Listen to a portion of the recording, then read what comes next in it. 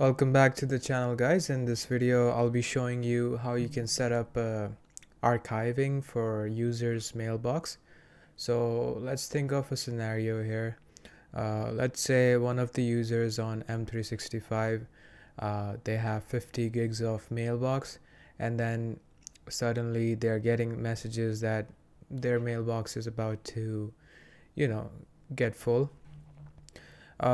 In those kind of scenarios, what you can do is you can either buy or upgrade their license. So for example, if you upgrade them from a business basic to E3, then that would give them 50 gigs more, which would be 100 gigs of mailbox space.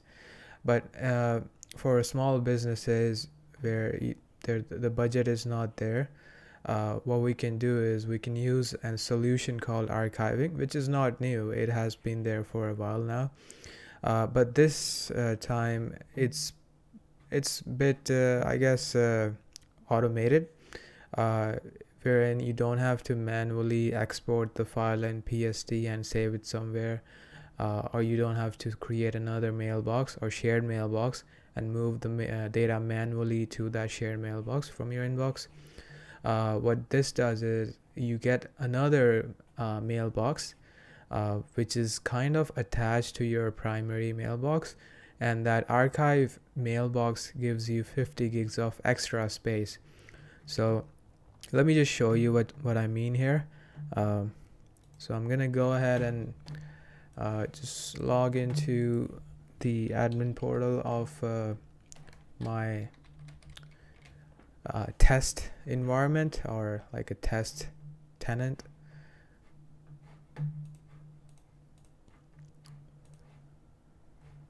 So yeah, I'm just signing in here with the global admin account, and I'm at the Microsoft 365 admin center. We'll just pick a user here for demonstration here. So I'm gonna pick Adele. So if I go to the mail section, we can view the storage they have. So they currently have 100 gigs, which is because this trial account gives me E5, which is like the highest level of license you can have, and E series, all the enterprise series license gives you 100 gigs of mailbox. If it's a business basic, a standard, those will give you 50 gigs. So for example, let's say Adele has been working for a firm for like 10 years, and she has more than 100 gigs of email in her mailbox now. So in those scenarios, what we can do is we can enable archiving for this person, and then we can introduce certain tags or policy which would automatically process emails certain years older to move to the archive. So that way users doesn't have to manually copy and move. It saves all the trouble, and it just automatically works on the back end with less overhead task. So yeah, let's go ahead and do that. First of all, to verify if this user has archiving enabled, we have to go to the Exchange admin center. So I'm just gonna open that here, and we'll go to the mailboxes. We'll look for Adele, and if I go to the, I believe it's others, mailbox archive, and it says disabled, we are going to enable that. You can name this, but it doesn't really matter. I realized that it just automatically renames it, so don't even bother renaming it or naming the archive mailbox something else. So we'll just check that again, and there we go, it is enabled now, and you can see it is auto expanding, which means it can go above 100 gigs. So they have 100 gigs in their primary mail, and then 100 gigs in their archive, and if there is more, it can increase and go beyond the 100 gigs, which is a really neat feature, I would say, by Microsoft. And yeah, that is enabled now. Now what at this point, if we look at the user's Outlook client, if they are using Outlook client, they will see another mailbox below their primary email, it will be called something like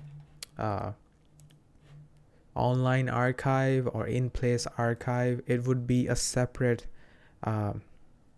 thing below their primary account. So they would have their main email, inbox, sent items, deleted, etc. And then there will be in place archive, which would be just copying what they have in their primary mailbox. So if they have inbox, deleted, and sent items in their primary, the archive will also contain those automatically. So this is enough for the user to manually move items from their inbox to the inbox of the archive. However, if they don't want to do it, and if we want to automate it, we can definitely do that, and that is done through the compliance center. So I'm going to go back to the admin center here and open up the compliance center, and let's see, it's something. So what I'm about to show you is called retention policies, retention tag. So in the Purview center, we will open data life management, go to Exchange Legacy, and you can see there are 3 tabs here, but what we'll be working on or working with is the retention tag, MRM retention tag, MRM retention policy. So basically what it is you create the tag. So tag dictates what's gonna happen, and policy is something you can assign to a user. So it's gonna be tag, policy, and that policy goes to the user. So that's how it is. You define what will be done or what has to be done in the tag. You assign that tag to the policy, and then you assign the policy to the user's mailbox. So that's how it is. You can see, if I go into tags, you can see there's already predefined policies from Microsoft which you can use. If I open, or just an overview, or if we just glance at it, we can see what it kind of does. So this one says 1 month delete, 1 week delete. If I open this one here, it basically says all the personal items, if they are deleted, they're still need to be retained for 30 days before it's actually deleted. So you can assign this tag to a policy here, and then assign that policy to the user, and if they delete something which is personal, it's gonna be retained for 30 days. So that's what this tag is. What we're gonna do is we're gonna create one, and for the purpose of this video, what I'll do is I will be making a tag which will move on any emails maybe older, like 3 years and older, to the archive. So in their main email, they have emails from 3 years ago, 2 years ago, the current year, and the rest of it, anything older than 3 years, will be automatically moved to the archive mailbox by this tag or policy. So I'm just gonna call it move items older than 3 years to archive.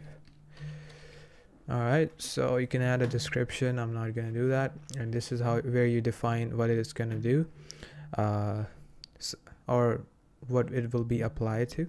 So what I would choose here is automatically to entire mailbox, because we want to move items everywhere doesn't matter where it is. If it's in inbox, in sent items, in deleted, anything which is older than 3 years or above needs to be moved to the archive. So there is space, so there is, so we can clear up space in the main mailbox. All right, so we'll choose that, and we'll configure the settings here. So these are the actions that you can perform using these tags. You can delete, allow recovery, you can permanently delete items, or if you really want to clear up items, or if you want to move items to archive. So we are trying to move items to the archive so that we still have the data, even though it's very old. So we're going to choose that, and let's see. So now I think they have changed the interface. We can just straight up define how many days. So as I said, anything that is older than 3 years. So let me just bring up the calculator here. 365 into 3 is 195. So that's what we're gonna enter here. Oh, 1095, my bad. That's the items that have reached this age, and then we are moving those items to archive. So we'll hit next. Looks good. We'll hit submit, and that's your tag. It's created now. And if we look at the tags here, we will see our tag that we created. Move items, yeah. Now all we have to do is assign this to a policy. So we'll go here. By default, there is always a default policy. However, for this purpose, I'm going to create a unique one. So we'll call it Adele's. That's how Adele is spelled. I don't know how it's ADELE. Yep. Auto archiving policy. Looks good. Okay, and that's the name. It's asking us to add a tag, which we will select the one we just created. So 1095 days. Move older items to, just went over that. Okay, so next. Looks good. Submit. And that is our policy now. So if we go back, there is the default. That's the one for Adele. And now all we have to do is go back to the Exchange Admin Center, not the 365. It would be Exchange. I'm just gonna open this again, I guess. Refresh the page, go to the mailboxes, open up Adele's mailbox, and now we will go to mailbox or others. And if we look at the policies, so that's litigation hold, automatic replies, no, not that. Mailbox policies, so it's under mailbox, not others. You will see the retention policy is set to default MRM, which is this one here, but we want to use this. So yeah, we'll just click on here and we will switch the retention policy to Adele's auto archiving policy and hit save there. It's gonna update the policy, and yeah, that is about it. Slowly and steadily, this policy would find and go through all the emails Adele has in her Outlook or in her mailbox, and it will move all the items which are 3 years or older to the mailbox below the primary, which is the archive mailbox, and just free up the space. And yeah, that's how you can enable auto archiving or archiving, and how to use retention policy to move data. If you have any questions, please ask me in the comments, and thanks for watching.